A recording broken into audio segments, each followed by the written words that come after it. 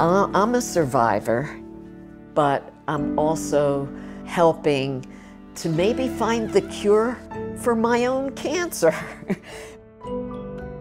Maybe the research that happens at Fred Hutch will someday be my cure for cancer. And I just feel compelled to keep writing.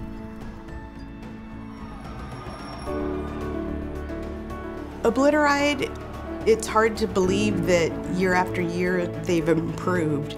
Year one, not knowing that there was going to be a second year, you would have thought, well, shoot, they knocked it out of the park. But then here comes year two, and year 3, 4, and 5. Every year, there's nothing that's needed from us other than to collect money and ride. I'm not the fastest rider, so initially being in the pack of orange is great.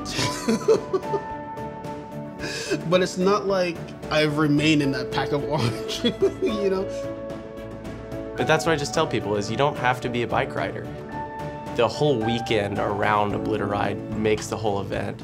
You know, getting to hang out at Gasworks Park and have great food and beer and riding and great weather.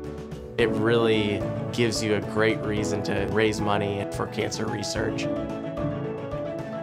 When you hear your goal is $1,000, I think a lot of people feel like I need to get a $500 donor. You really don't, you know, there's $5, $10, $20, they all add up. Dollars pays for research, research pays for drugs to get into trials, and trials develop and deliver the drugs to people like me. If you break that linkage, you don't get survivors. And as a patient, all you want to do is survive. When I got better enough to ride a bike, I thought, aha, this is going to be an indication that I'm back. Are we going to be able to cure all cancers? I think the answer to that is yes. I mean, we already have cured a lot of cancers. I mean, it's a miracle. There are walking miracles out there. Let's do this. A bike ride can't cure cancer, right? But people can.